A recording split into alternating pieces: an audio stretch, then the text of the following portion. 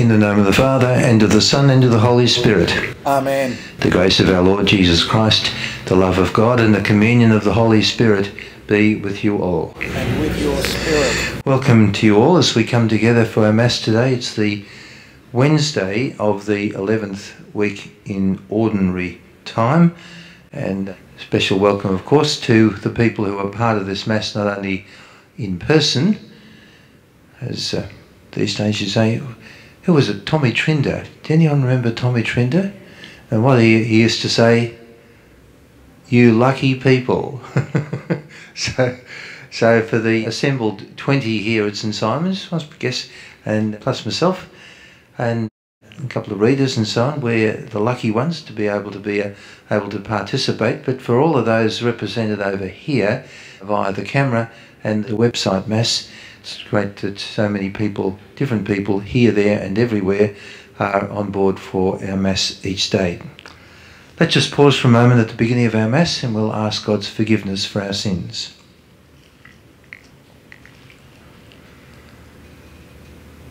Lord Jesus, you have revealed yourself as the way to the Father. Lord, have mercy. Lord, have mercy. You have poured out on your people the Spirit of truth. Christ, have mercy. Christ, have mercy. You are the Good Shepherd, leading us to eternal life. Lord, have mercy. Lord, have mercy. May Almighty God have mercy on us, forgive us our sins, and bring us to everlasting life. Amen. Let us pray. O God, you are the strength of those who hope in you. Graciously hear our pleas, since without you, mortal frailty can do nothing. Grant us always the help of your grace, so that in following your commands we may please you both by our resolve and by our deeds. We ask this through our Lord Jesus Christ, your Son, who lives and reigns with you in the unity of the Holy Spirit, one God, for ever and ever. Amen. A reading from the second book of Kings. This is what happened when the Lord took Elijah up to heaven in the whirlwind. Elijah and Elisha set out from Gilgad. Elijah said, Elisha, please stay here. The Lord is only sending me to the Jordan. But he replied, as the Lord lives and as you yourself live, I will not leave you. And they went on together. 50 of the brotherhood of prophets followed them, halting some distance away as the two of them stood beside the Jordan. Elijah took his cloak, rolled it up, and struck the water. And the water divided to left and right, and the two of them crossed over dry shod. When they had crossed, Elijah said to Elisha, make your request. What can I do for you before I am taken from you? Elisha answered, let me inherit a double share of your spirit. Your request is a difficult one, Elijah said. If you see me while I am being taken from you, it shall be as you ask. If not, it will not be so. Now, as they walked on, talking as they went, a chariot of fire appeared and horses of fire, coming between the two of them. And Elijah went up to heaven in the whirlwind. Elisha saw it and shouted, my father, chariot of Israel and its chargers. Then he lost sight of him, and taking hold of his clothes, he tore them in half. He picked up the cloak of Elijah which had fallen, and went back and stood on the bank of the Jordan. He took the cloak of Elijah and struck the water. Where is the Lord, the God of Elijah? He cried. He struck the water, and it divided to right and left, and Elisha crossed over. This is the word of the Lord. Thanks be to God. The response to the psalm, let your hearts take comfort, all who hope in the Lord. Let your hearts take comfort, all who hope in the Lord.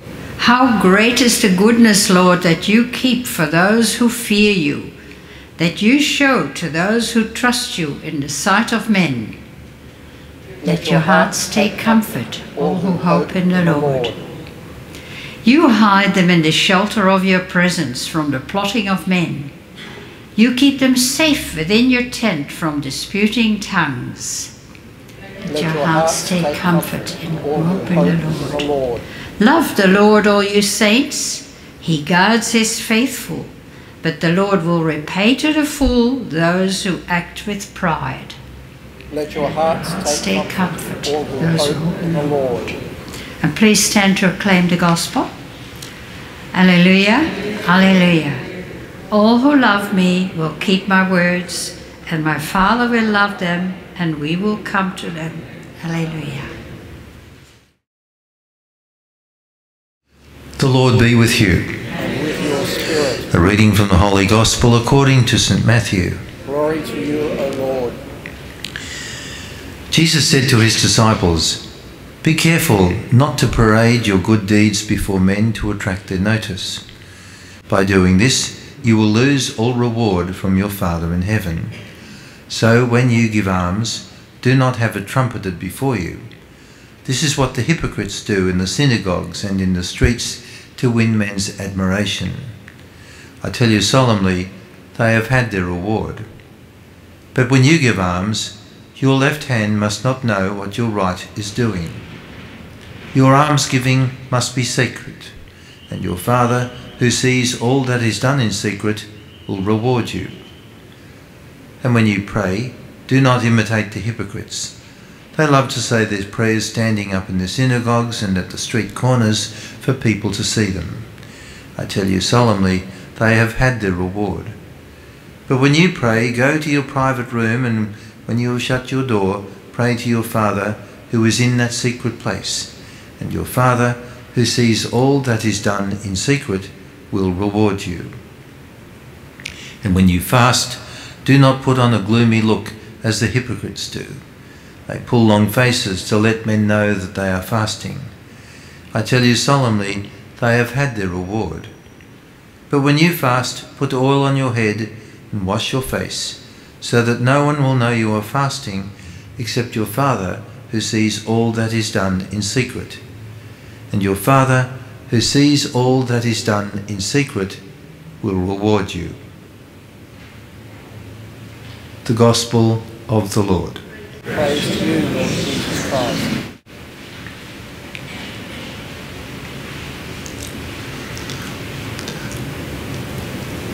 I always find it a little amusing to a degree that is one of the Gospels that's used regularly for Ash Wednesday. And that's because it's about penance and so on, but it's also about not making a big show of things. So we read the Gospel, and then what do we do then? We come up and have ashes put on our forehead, so that for the rest of the day everyone will know that we're good Catholics and we've been to Mass and we've got the ashes, just in case they didn't know. So it's a bit ironic in its own way that the action that we take on Ash Wednesday is, at least from one interpretation, totally contrary to the instruction Jesus gives us in the Gospel. But it's a valid and interesting point that is put forward for our consideration. It's not Ash Wednesday, but it's the whole thing of seeking recognition for ourselves. And often enough that can be fairly subtle. It's not that we necessarily ask to be nominated for something or take out a billboard to say, look what I've done, or look at me. That was Kath and Kim, wasn't it? So it's not that we do that. It's often the way, the trap we can easily fall into is simply by the way we, for want of a better word, report things.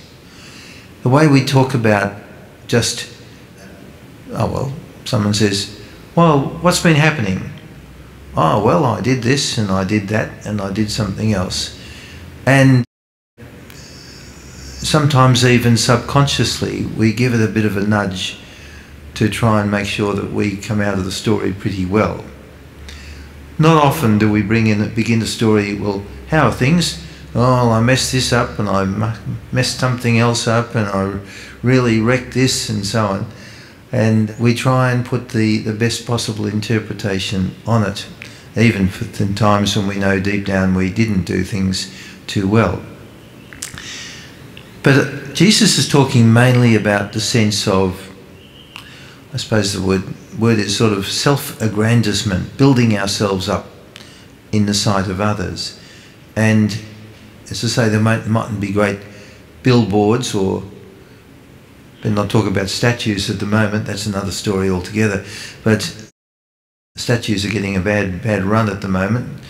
But in terms of just the way we report things, it's an area where we can take on board what Jesus is saying and to be a little careful in the way in which we report things in which we're involved, particularly where it's possible to be giving credit and recognition to others.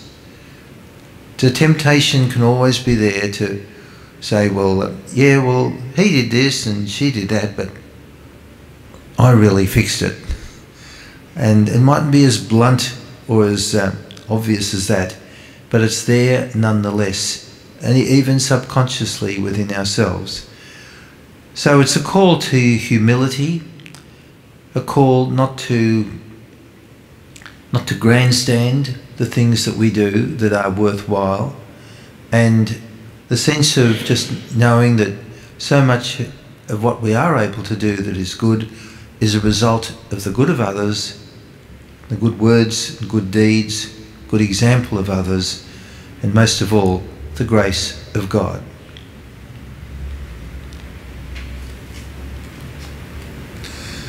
Let's stand for our prayers of intercession. Help us to live the new life of Easter so that people may know through us the power of your love. Lord, hear us. Lord, hear our prayer. Every day is a proof of your love. As you bring us to this new day, make us new in mind and in heart. Lord, hear us. Lord, hear our prayer. Teach us to see you present in others. Help us to recognise you most of all in those who suffer. Lord, hear us. Lord, hear our prayer. God our Saviour, through the grace of baptism, you have made us children of light. Hear the prayer that we may always walk in that light and work for truth as your witnesses. We ask this through Christ our Lord. Amen. And talking of recognition, there's a number of people here today who are part of our parish group called Share the Care.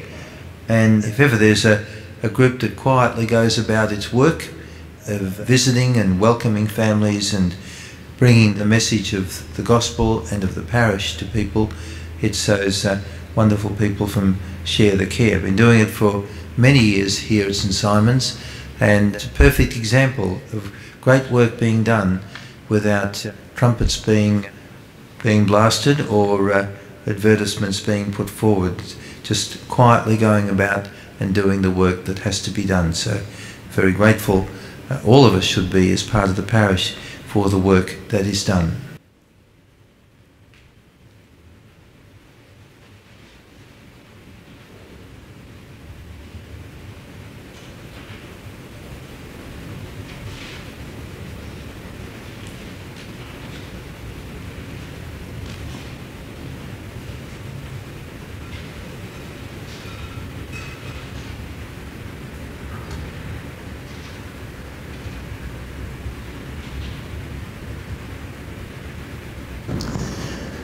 And a few special remembrances in this Mass today from the memorial book, perhaps on the more happy and positive note.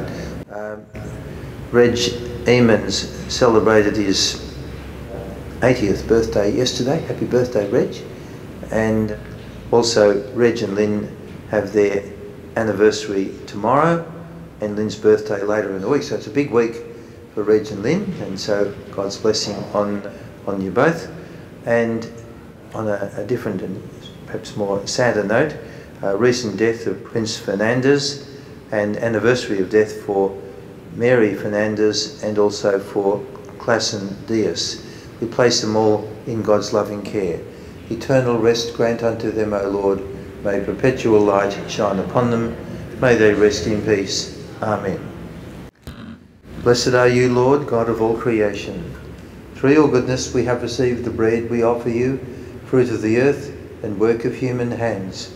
It will become for us the bread of life. Blessed be God forever.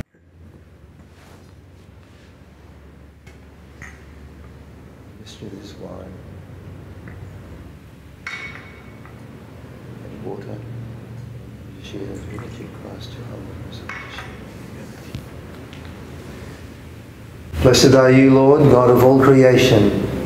Through your goodness we have received the wine we offer you, fruit of the vine and work of human hands. It will become our spiritual drink.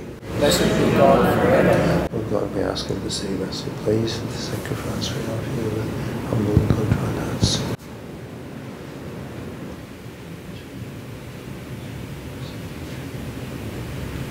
Let us pray that my sacrifice and yours may be acceptable to God, the Almighty Father.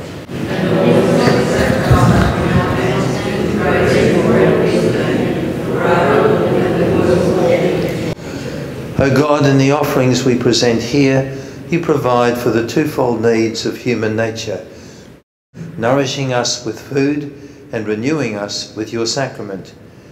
Grant that the sustenance which they provide may not fail us, either in body or in spirit. We ask this through Christ our Lord. Amen. The Lord be with you. And with your spirit. Lift up your hearts. We lift them up to the Lord. Let us give thanks to the Lord our God. It is right and just. It is truly right and just, our duty and our salvation, always and everywhere to give you thanks, Lord, Holy Father, Almighty and eternal God, through Christ our Lord. His death we celebrate in love, his resurrection we confess with living faith, his coming in glory we await with unwavering hope. And so with all the angels and saints we praise you, as without end we acclaim. Holy, holy, holy Lord, God of hosts, heaven and earth are full of your glory. Hosanna in the highest. Blessed is he who comes in the name of the Lord. Hosanna in the highest.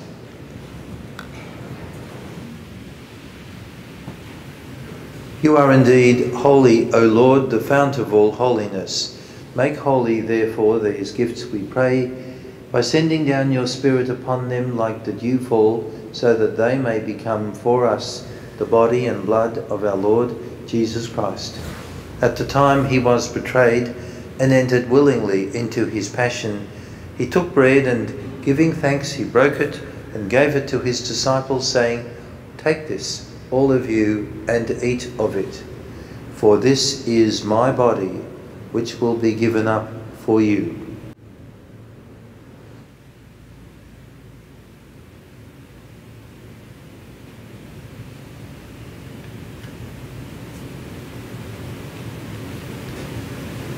In a similar way, when supper was ended, he took the chalice, and once more giving thanks, he gave it to his disciples, saying, "Take this, all of you, and drink from it. For this is the chalice of my blood, the blood of the new and eternal covenant, which will be poured out for you and for many for the forgiveness of sins. Do this in memory of me."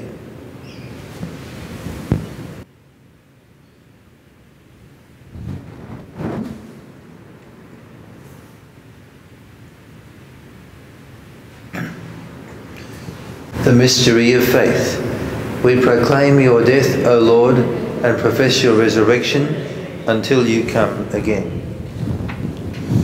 Therefore, as we celebrate the memorial of his death and resurrection, we offer you, Lord, the bread of life and the chalice of salvation, giving thanks that you have held us worthy to be in your presence and minister to you. Humbly we pray that, partaking of the body and blood of Christ, we may be gathered into one by the Holy Spirit. Remember, Lord, your church spread throughout the world, and bring her to the fullness of charity, together with Francis, our Pope, Peter, our Bishop, all the clergy, and all your people. Remember also our brothers and sisters who have fallen asleep in the hope of the resurrection, and all who have died in your mercy. Welcome them into the light of your face. Have mercy on us all, we pray, that with the Blessed Virgin Mary, Mother of God, with blessed Joseph, her spouse, with the blessed apostles and all the saints who have pleased you throughout the ages, we may be heirs to eternal life and may praise and glorify you through your Son, Jesus Christ. Through him and with him and in him, O God, Almighty Father, in the unity of the Holy Spirit, all glory and honour are yours forever and ever. Amen.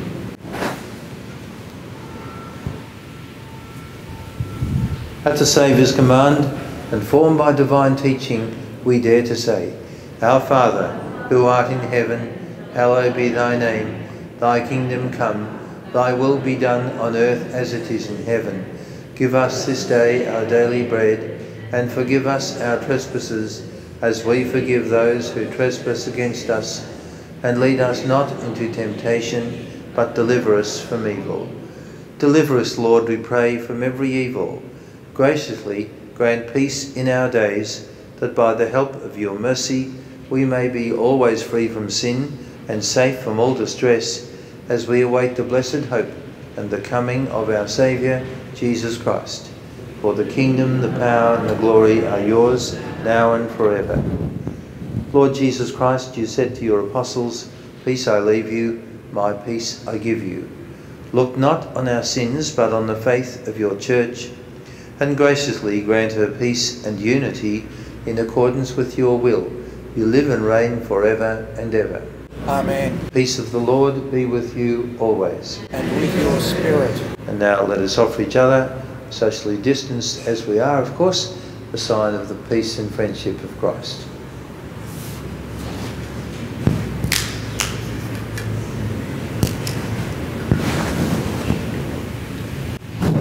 Lamb of God, you take away the sins of the world, have mercy on us. Lamb of God, you take away the sins of the world, have mercy on us. Lamb of God, you take away the sins of the world, grant us peace.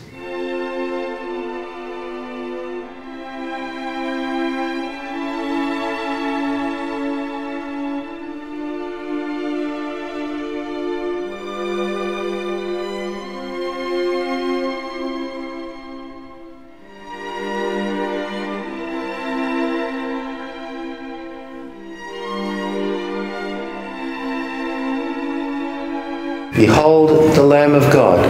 Behold him who takes away the sins of the world. Blessed are those who are called to the supper of the Lamb. Lord, I am not worthy that you should enter under my roof. Only say the word, and my soul shall be healed.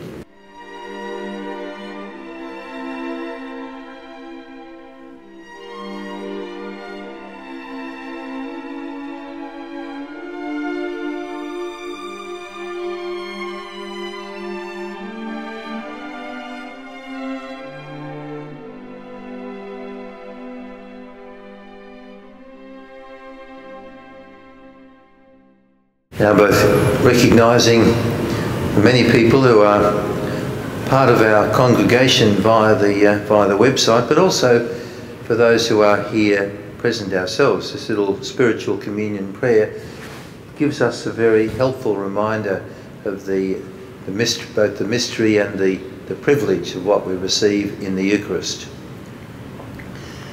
My Jesus, I believe that you are present in this most holy sacrament. I love you above all things, and I desire to receive you into my soul. Since I cannot at this moment receive you sacramentally, come at least spiritually into my heart. I embrace you as if you were already there, and I unite myself wholly to you. Never permit me to be separated from you. Amen.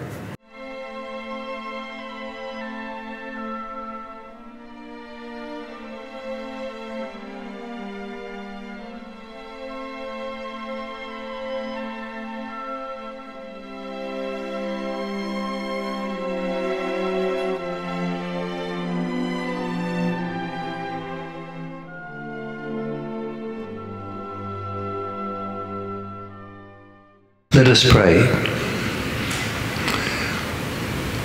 O Lord, in this reception of your Holy Communion, we foreshadow the union of the faithful in you. May it also bring about unity in your Church. We ask this through Christ our Lord.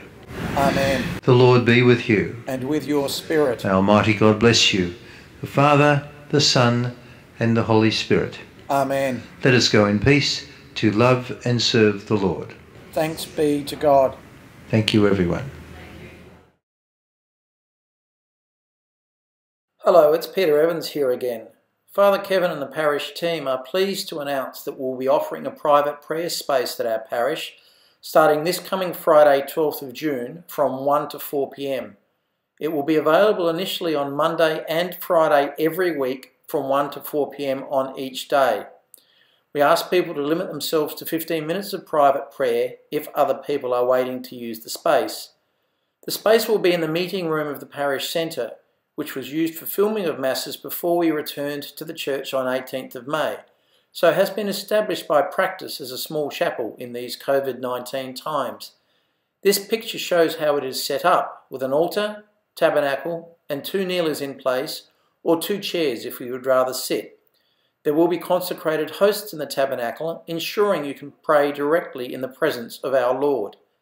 As with everything at the moment, we need to ensure everyone using this space adheres to a strict protocol for your protection and that of the office staff and volunteers. We can accommodate up to 2 people in the space at any time if they are not living in the same household, or up to 4 if they are from the same household. If you wish to use the prayer space, we ask that you firstly follow the path directly to the parish office main entrance. When you get to the door, you will press the doorbell. If there is room either in the foyer, which has a limit of 1 person or a family group, or in the prayer space itself, you will be admitted. Otherwise, we will ask that you wait outside or, if the weather is inclement, in your car. Once you are granted admittance, you will be asked to provide your first name and a contact phone number, mobile is preferred, to a volunteer or staff member at reception for any subsequent contact tracing that might be required. You will then be granted permission to enter the space through the door that is between the foyer and prayer space, which will already be open.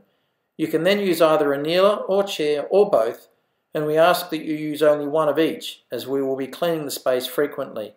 Once you have finished praying, you then exit by the door opposite where you entered into the large space in the parish centre, and then exit from the parish centre by the first door you come to.